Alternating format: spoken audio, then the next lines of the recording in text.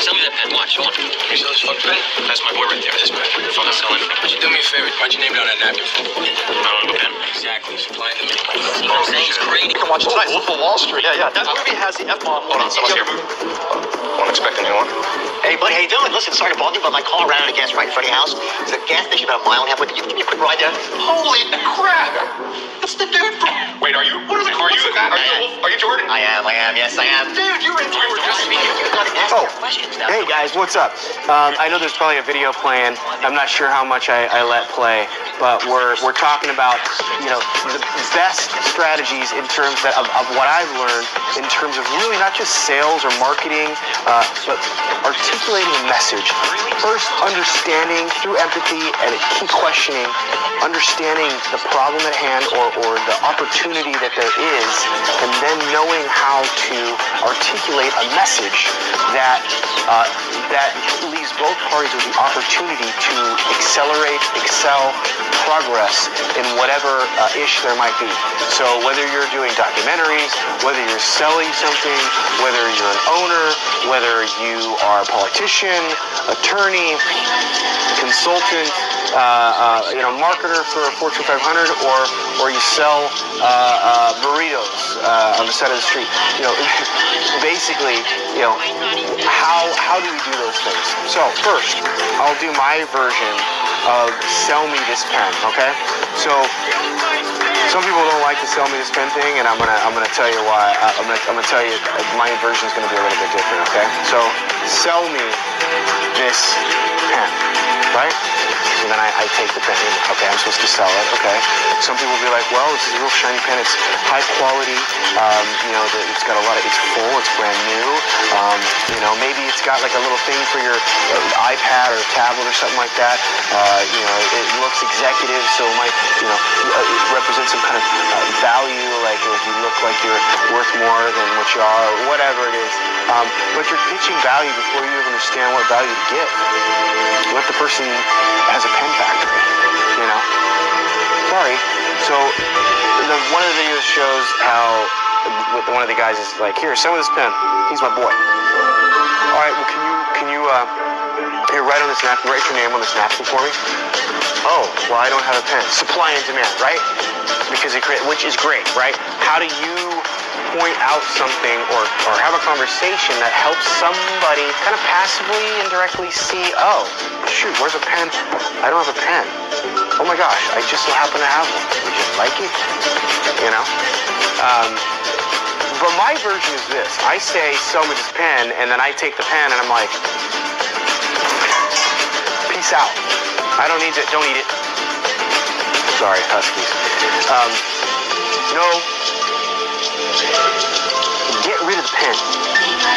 Get rid of the Bible. Get rid of your taco. Get rid of your service. Get rid of your presentation. Get rid of your message. Whatever you want to do, put it aside first. Then get to understand. First, get to understand who your audience is, right? So one thing that I'll take from Jen Adams, someone that I worked with back in the day over at Symantec, she presented this to a bunch of us. It's called AMP, right? Authority, money, pain point, timeline. Authority. Who are you talking to, right? If I'm going into a business and I want to pitch a website or photography, videography, graphic design, client acquisition, consulting, whatever, secret shopper as a service, you name it. I never just show up to a place, and unless I'm getting a taco next door, and I've always wanted to go into this one spot or whatever, always find out, who's at said location that makes decisions. And for me, director of marketing, the owner, general manager. Then if I find out they're there, let me talk to them, right? Or if I happen to be nearby, whatever. So you establish the authority that makes decisions instead of wasting your time. Talking to a bunch of other people that can't, they don't care, or they have no idea what to do with the information that you're talking about. Love you over there, King. And then the money, right? What kind of budget do they have? If you're selling a product that's $5 versus $10, $10,000, let's find out where they're at, because you don't want to spend more time. No, stop.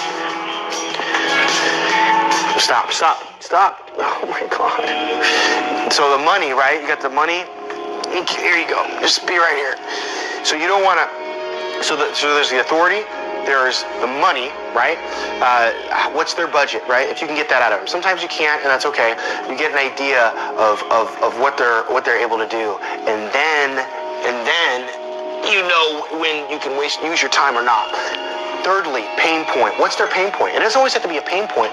What's an area where you can help grow their revenue? I mean, like, what if they're like making millions of dollars and everything's just peachy keen, and you want to sell them something, but they're fine with it? Well, guess what?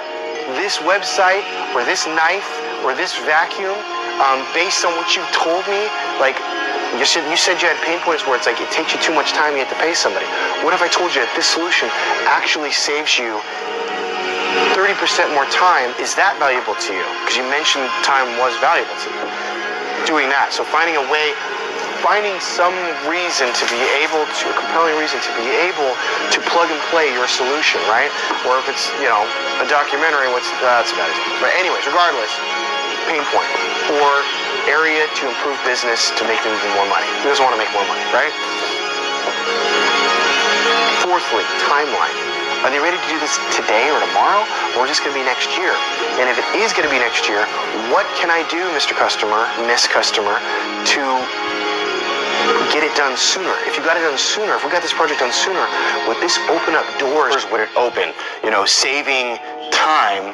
A lot of times, it's I don't need more money necessarily, but I'm doing 80 hours a week. Like for myself, I work probably 70, 80 hours a week. And so I'm constantly looking at ways to make my life faster, make things more efficient. And so I've made some changes, and now I've actually got staff, so I don't have to do websites and graphic design and some other things if I don't want to. And now it opens me up to now fill my life with other stuff that is also for business. But it's I guess what I'm saying is, how do we hasten the deal to come sooner by asking, like, is there value in doing it sooner? Will this actually put more money? How is this going to hurt you by putting it off for a year or for 6 months or for whatever? Like, and really digging into the value. But again, the biggest thing is this: don't sell the pen. Understand the person, because they might not. I hate pens. If anybody tried to sell me a pen, I would laugh at them, because I type. I don't write. I don't remember the last time I wrote other than doing my John Hancock. So it would be a big waste of time. So it's already, yeah. So make sure you understand your audience. Make sure you understand your authority. Make sure you understand the money, what kind of budget they have, if you can gather that. And then sometimes you just kind of have to put it out there. Don't drop your pants on your price, but hang tight and see what happens, and then come back a little later so you don't come off desperate. And don't be desperate, because if you have more stuff in your pipeline, if you have more irons in the fire and more businesses, just like if you're dating a girl, if you've got like 5 other girlfriends, this one's not going to feel the pressure that turns a lot of girls off. So if I'm like, not invested heavily in anybody, but I'm just checking the field out, and like there's this one, I'm like, oh my gosh, she's so awesome, I really want to like hang out with her, I can diffuse a little bit of the emotion, because I've got other things going on as well. Not just other girls, but other irons in the fire, like, I'm on friends, projects, work, whatever. Balancing it out, having a vision, right? So not coming off desperate is really important. And I would ask you to check out what emotional intelligence is. Being able to have balanced emotion, being chill. You don't have to be the smartest person in the room, but the person that just gets along with everybody and they're just rolling. That doesn't just go from 0 to 1,000 because someone said something or whatever. But being able to just be that guy that everybody gets along with, or that gal, right?